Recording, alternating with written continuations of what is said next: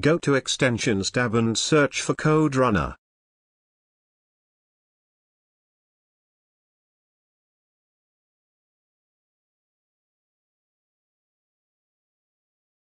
Then open its settings. Look for executor map. Open the JSON file. Here you will see all the languages and the command that coderunner will inject. You can change that here to whatever you like I have changed the C++ files to compile using C++20. Save the JSON file and run your code.